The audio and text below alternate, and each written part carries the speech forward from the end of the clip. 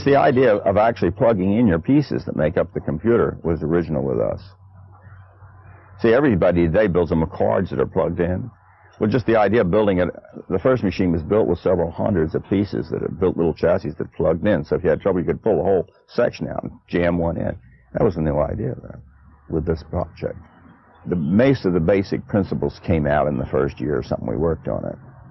And some of them, according to what other people tell me, were in ideas that Babbage had much earlier for mechanical things, but he wasn't able to get the stuff to work. The machines have practically always been capable of doing things that people weren't quite ready to do or didn't quite ready to know how to program decently. It's the software.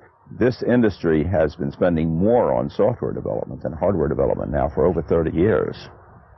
Software is the name of the game. By 1962, I'd written a description of what I wanted to do, and I began to get the money the next year. And by 1968, we were on our third computer. It was a very early time-sharing computer. So in a computer conference in San Francisco, I volunteered to run a whole session where we would do a real live video projection on a screen from showing what we could do. So it was the very first world seeing a mouse, seeing outline processing, seeing hypertext, seeing mixed text and graphics, etc., and seeing this kind of real-time video conferencing work. And so it was quite a notable thing. The thing about it is we thought the world would begin right away to turn towards those. And then it was another 14 years before the mouse even emerged, much less the structured hypertext and all of that, and the groupware thing we were doing. One of the problems that existed at that time was the so-called information explosion.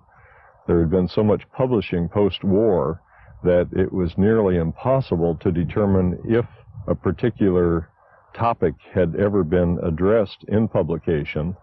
And it was said at Lockheed, for instance, it was usually cheaper to redo the research than it was to find if anyone had done the research previously. So we undertook to develop an interactive information retrieval language, which is called DIALOG.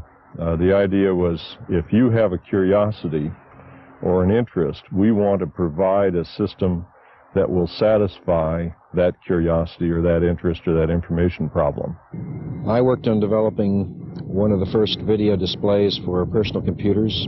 I worked on the first personal computer that looked like a personal computer with a keyboard, rather like a typewriter with no place to put the paper, as it's been described. And I designed the Osbourne 1, the first portable computer.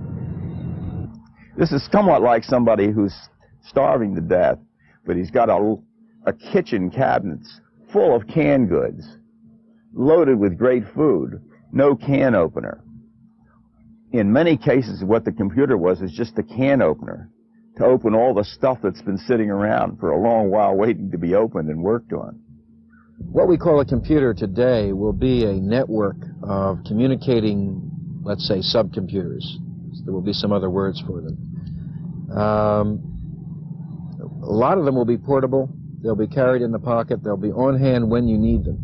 The marketplace for the products, and both the consumer and the producer in the computer, at least the interactive computer marketplace, has been mostly focused on individuals in the past.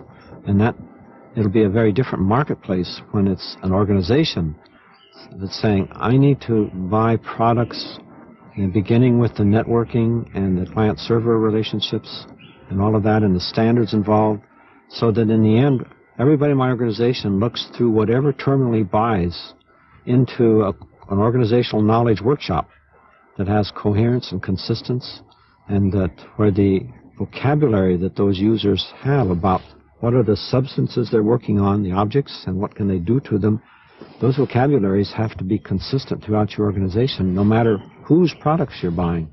I would not be surprised to see within the next 2 to 5 years access to vast stores of the actual images of the magazines, journals, newspapers, patents, and so forth, as opposed to merely having access to the text of those documents, as is the case today. So that in planning an internal network, one would want to plan for the resolution necessary to benefit from actual image transmission and retrieval and display. One of the real hazards is that if people keep depending upon new technology coming in that's satisfying the perceived needs of today or tomorrow, that this does inch you up in improving, and sort of like you're climbing a hill of improvement. But the thing about this new frontier is there are lots of hills, and there's some of them going to be much bigger, and you actually might keep on improving until you climb to the top of the hill you're working on, and you look around and says, oh my God, there's another hill over there we should have been on going up. You don't find these different hills by doing that incremental hill climbing. It takes, you got to explore. That doesn't mean you want to jump into every new idea that comes along without looking into it carefully, and I don't mean to imply. I'm probably more careful than anybody is about really examining an idea on paper and analyzing it mathematically and costing things out, particularly costing things out before I go into something. I used to call this a dollar discipline, you see, in designing anything. Wouldn't put any new thing in it, improve our design unless we could show on paper that it really would pay by a big enough ratio that if you made a mistake, you'd still pay.